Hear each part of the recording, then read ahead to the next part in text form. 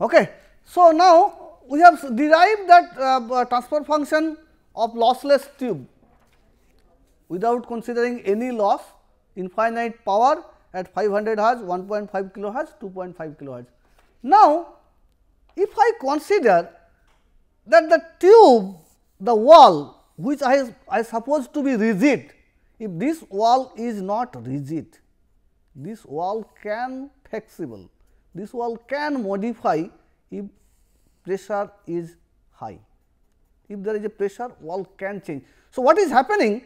Instead of cross sectional area A is fixed, now A is also function of x and t. A is also function of x and t. So, anytime the cross sectional area A x t is nothing but a average area, or you can say the A x t plus delta change of A x t due to the pressure at that position and that time, delta A. So, if you see the slides, the slides is there. So, inside it is A 0 t, I can say it is A 0 t fixed, and then it is delta A x t is expansion. So, now if I instead of u A and rho A, the wave equation I have modified, because the wave equation instead of fixed A is modified. Then if I put this one A 0 x t into del A x t, where A 0 x t, then the modified equation will be like this. So, I am not going details modified equation mathematical things, then it will be take lot of time. So, this is not that objective to derive the details. Details can be available in the papers also, mathematical details. So, there is a complex equation will come out. If I see the complex, so I can say this tube is made of a muscles. I can say muscle is nothing but a spring mass action. So, it is nothing but a spring mass mechanical oscillator. If I consider the second order equation of the spring mass mechanical oscillator, then this will be like this. Then again if I 1, 2, 3 if I consider, and then the wave equation instead of 2 wave equation, this 3 equation will derive, and from that 3 equation I get an analytical solution of what will happen in the frequency response, which is V A omega u L omega divided by u g omega. Now, they said if the length of the tube is 17.5 centimeter and 5 centimeter square is the cross sectional area, and m omega is 0.5 gram per centimeter square, b omega is 659, that means m omega is nothing but a mass per unit length, b omega damping per unit length and stiffness per unit length of the vocal tract wall. Okay. If I consider that value, then it is said it was found in the frequency response.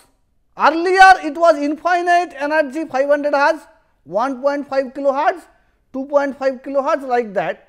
It is said that complex pole with non-zero bandwidth. So, here it is 0 bandwidth, here it is 0 bandwidth, bandwidth is 0 in tube lossless condition. Now, if I introduce the loss, what will happen? That instead of 0 bandwidth, some bandwidth will be generated. So, the poles are complex with non-zero bandwidth, slightly higher frequency. The frequency will be Forward, instead of 500 hertz, it may be 505 hertz. Slightly forward frequency is shifted towards the higher frequency side, most affected in the lower band. Lower frequency will be the most. So, lower frequency bandwidth will be increased more compared to the higher frequency. So, most affected is the lower band. Okay. Now, if I consider, so I said that earlier I have not considered the friction loss, viscous loss and thermal loss. Now, if I consider the all kinds of friction loss, thermal conduction on the wall, viscosity, all kind of losses, then I found it increased the bandwidth of the complex pole and decreased the resonance frequency slightly. So, ultimately I can say that yes, if I consider the losses and not residual. So, instead of a infinite zero bandwidth infinite impulse at every resonant frequency, it becomes a finite bandwidth with a slightly shifting higher direction of the formant. So, formant is shifted slightly higher direction. So, instead of this figure, ultimately I will get some bandwidth kind of formant, but if you see more or less it will be on and around of 500 hertz, slightly shifted. So, I can easily say normally if it is tube is totally open, first formant is 500 hertz, second formant is 1.5 kilohertz, third formant is 2.5 kilohertz, third formant is 2.5 kilohertz, fourth formant is 3.5 kilohertz, fifth formant is 4.5 kilohertz. Okay. So, now if we see if a signal is band limited with 4 kilohertz, then I can say I only can get up to fourth formant. I cannot get the fifth formant, because fifth formant 4.5 kilohertz. So, I will not get it. Okay. So, if I cut the signal in here, I will get only 3 formant. If I cut the signal in there, then I can get the 3 or 4 formant.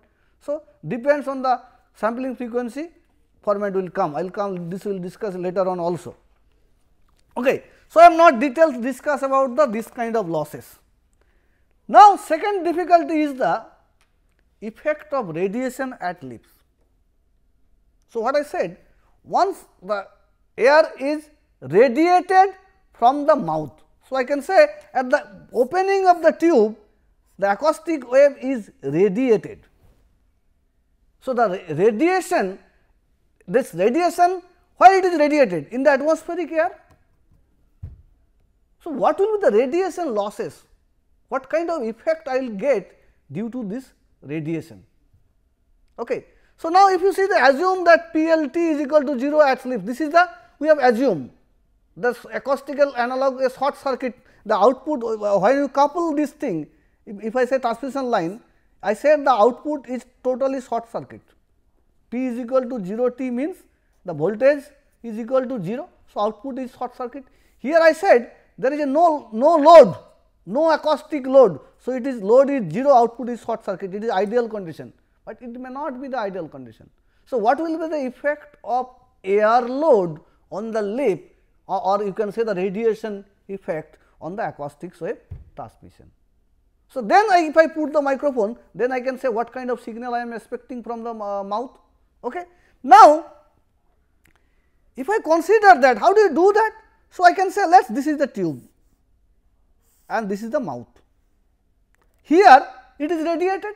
So, whole load is the atmospheric load is there in the lip. So, let us the load is nothing but a inductive and resistive load, LR and RR, acoustics mass, inductive load and resistive load. Okay. Now, if it is there, then I can say here it is PL omega is nothing but a PL omega is nothing but a this load constitute a ZR. So, ZR into U L omega. So, I have not writing small u, it is keep it capital U, L omega means length, omega means instead of time it is frequency, it is length and frequency, capital P, frequency response. P L omega is nothing but a ZR into U L omega, or I can say that P L omega P L T is nothing but a small p L T is nothing but a ZR into U L T. Okay. Now, what is ZR? ZR is nothing but these two are in parallel. So, J omega, you can say the J omega L RR divided by J omega LR plus RR, because inductance J omega LR parallel with R. So, J omega LR RR divided by J omega LR plus RR. Okay. Now, if you see if omega is where omega tends to 0, at very low frequency, ZR is equal to 0. That means, the acoustics load in the radiation load in here is not there, it is totally short circuit, which is the ideal condition. We said PLT is equal to 0. So, the frequency response whatever we have get due to the considering the loss and that things, that will be remain constant, remain same. That means, that implies or that means that at low frequency components are not affected by the radiation load, because at low frequency radiation load does not affect the frequency response of the acoustical tube. So, low frequency are less affected.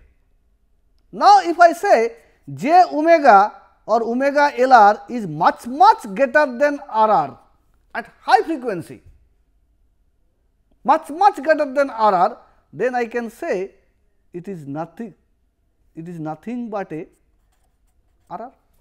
J omega L cancel. So, it is nothing but a RR. So, load is totally resistive. So, radiation load is resistive, means there is a loss, radiation loss. So, I can say high frequency are affected due to the radiation loss. Okay. So, I can say the frequency response which I will get after the considering the losses with the bandwidth, if it is passed through the radiation loss, then low frequency will not affected much more, but high frequency will be lost. Okay. So, I will explain it in here. If you see, this is the figure with the no loss condition at 500 Hz, infinite energy, 0 bandwidth. If I consider the wall vibration, then I say the bandwidth is increases, slightly amplitude increases in high frequency and bandwidth is introduced, and bandwidth in the low frequency are much more. Then if I say the viscous loss, friction loss consider, then again the bandwidth is increase the bandwidth and slightly decrease the Forward frequency, it slightly increase the Forward frequency. So, increase decrease, if I cancel out, I can say the okay, Forward frequency is in around whatever 500 as I have get here, but bandwidth is here is 0 bandwidth. Now, if I consider the radiation loss, then if you see high frequency or resistive radiation. So, this circuit this will be suppressed. Okay. So, radiation loss, due to the radiation loss, high frequency components amplitude will be decreased. Okay. Now, if you see that also here also, then in mathematics H j omega transfer function of the tube is nothing but a P L omega divided by U g omega, which is P L omega U L omega. So, it is nothing but a Z r omega will be multiplied with the V omega. Z r omega is 1 or no effect if omega is very low. If Z r omega is if the omega is low, radiation effect is not negligible. If it is Z r omega is very high, then there is a lot of attenuation in the high frequency. So, frequency response of the Z r omega is nothing but like this taper. If the frequency increases, loss is increases. Okay. So, that is why if I see any speech signal, if you see the speech signal, it will look like that high frequency or amplitude are less, it is due to the radiation loss. High frequency amplitude are very less. Okay. So, this is the frequency response of the uniform tube. If I consider whole tube vocal tract is a single tube, then I say this is the frequency response, this is the transfer function of the single tube model, where the frequency response is that forward frequency are 500 Hz, 1.5 kilohertz, 2.5 kilohertz, but the response is high frequency are attenuated due to the radiation loss, and it is not 0 bandwidth because of the, if I consider the losses inside the tube. Okay. Now, so vocal tract can be characterized by a set of resonance that depends on the vocal tract area function with shift due to the loss and radiation. The bandwidth of the two lowest resonance depend primarily on the vocal tract wall losses F1 and F2, and the bandwidth of the highest resonance depends the highest frequency resonance depend primarily on the viscous friction loss, thermal loss and radiation loss. Because if you see, I said the bandwidth is most affected frequency or low frequency in case of wall variation in the wall. In case of viscous law, high frequency bandwidth are introduced. Now, next one is nasal coupling effect. Okay. This is oral one cavity I have done. This is the one cavity I have done. Now, if you see, you experience that this is a cavity and you produce a sound. Now, if I put a hole in here, sound will change.